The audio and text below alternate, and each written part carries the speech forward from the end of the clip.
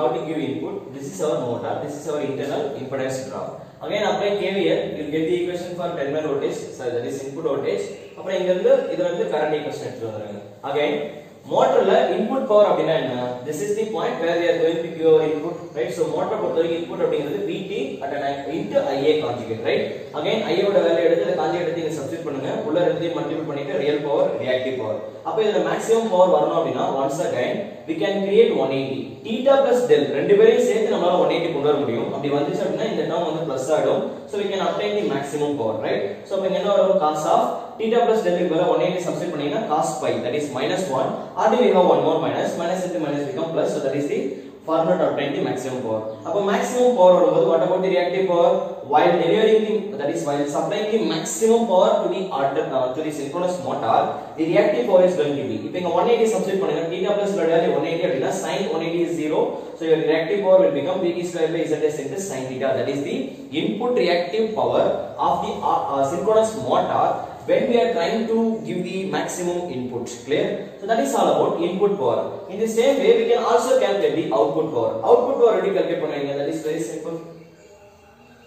If you want to know the output power, just we have to replace Vt by what? So if you want to know the output power, let me explain. That is very simple. Again இப்போ நம்ம என்ன பண்ணுவோம்? Here we have to consider the output power அப்படிங்கிறது, this is the point where we are going to deliver the output power, right? அப்ப இங்க யார் இருக்கா? In case of motor, the value is, that is E at an angle of minus del into I conjugate, right? இப்போ அப்படியே உள்ள multiply பண்ணுங்க, what will you obtain? E Vt by Zs. First termல minus del minus theta மேல வந்து plus theta, so it can be written as at an angle of theta minus del. Second term become minus E dot E become E square minus del plus del will become 0 divided by Zs. In the minus theta மேல வந்துச்சுனா that is become plus theta, right? So that is the generalized apparent power. Now it is output power, that is not input power. Clear? அப்ப output power எப்படி calculate பண்ணுவோம்? So from this the output power, right, can be written as output real power will become, right, so it can be written as what? E Vt by Zs into cos of theta minus del minus E square upon Zs into cos theta. That is the real power, right, absorbed by the alternator, sorry, synchronous motor. What about the reactive power of the synchronous motor? So that is going to be E Vt by Zs into sin of theta minus del minus E square upon Zs into sin theta. Sorry, this is sin theta, right? Now tell me at what point we can deliver the maximum output power. So if we can deliver, that is your synchronous motor will tries to absorb the maximum power at the output port when the value of theta will become equal to del. This is the point where your power will become P max, right? அப்ப maximum power எவ்வளவு வரும்? இப்போ இந்த இடத்துல theta equal to del அப்படி substitute பண்ணீங்கன்னா that is become cos 0, that will be 1. So the maximum power become E Vt by Zs minus E square upon Zs into cos theta, right? So that is the maximum power, right?